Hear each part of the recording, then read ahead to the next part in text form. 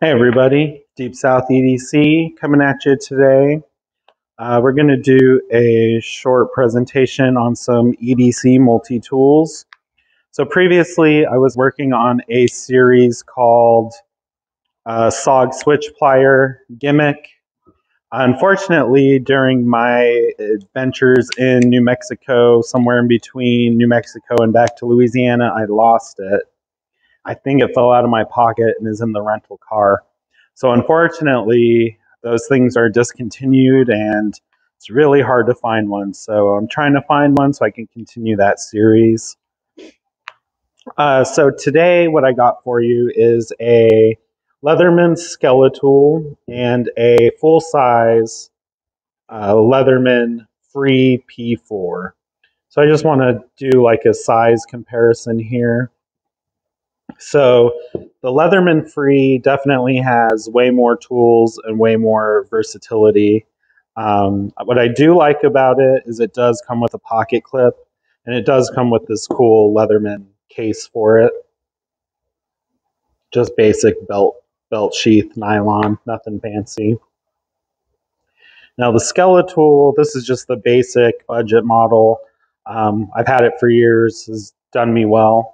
It comes with this nice pocket clip here. It also has like a lanyard that also doubles as a bottle opener. Here's a little symbol here.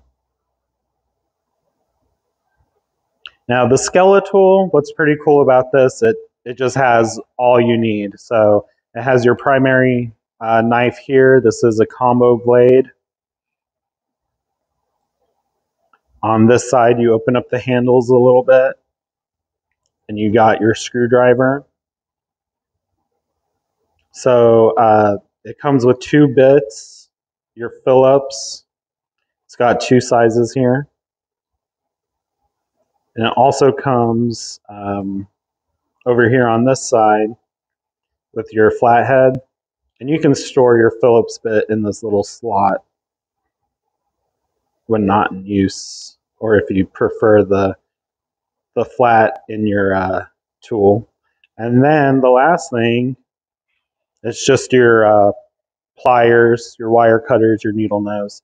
So that's real basic. It's pretty lightweight.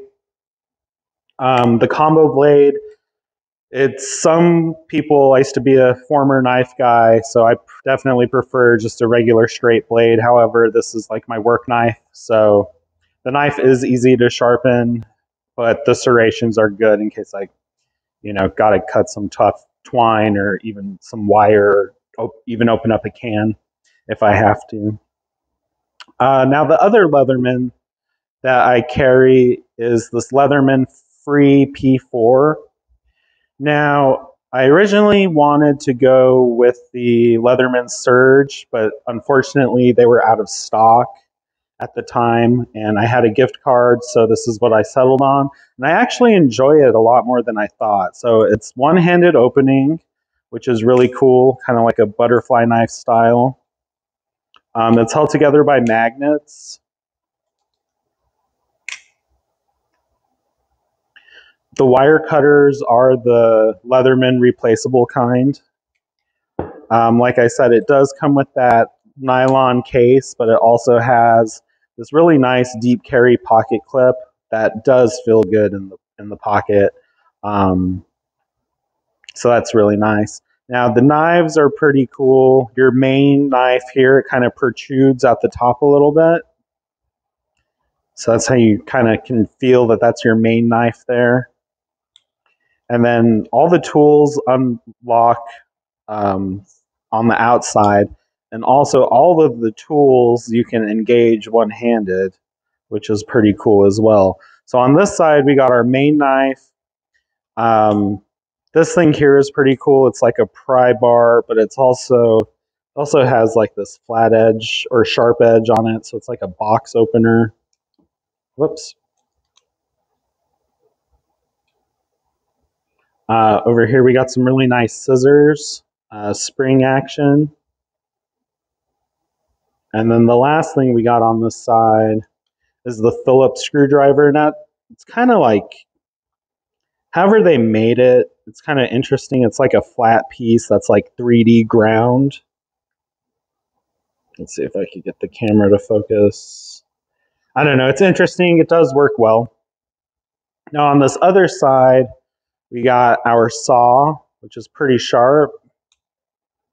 We got our serrated knife. It's a full dedicated serrated knife. As you could tell, I've used this one to cut branches or roots or whatever I needed to.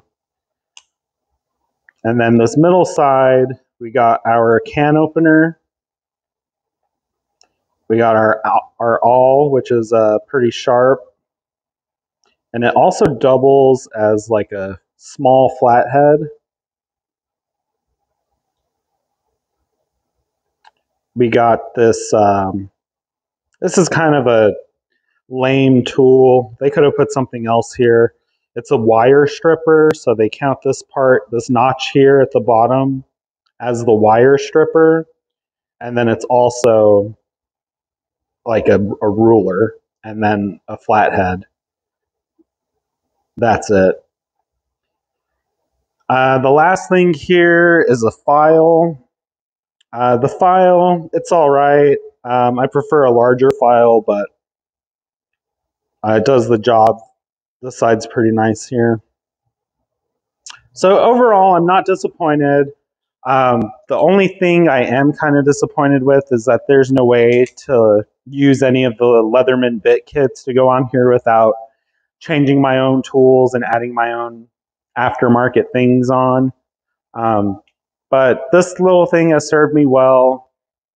It's tough and it's really nice. So I originally didn't really like this or didn't think I was going to like it. But I really had my heart set on the Leatherman Surge, but this one does the job. And then a lighter EDC version, I just go with the Leatherman Skeletool. Can't go wrong with that.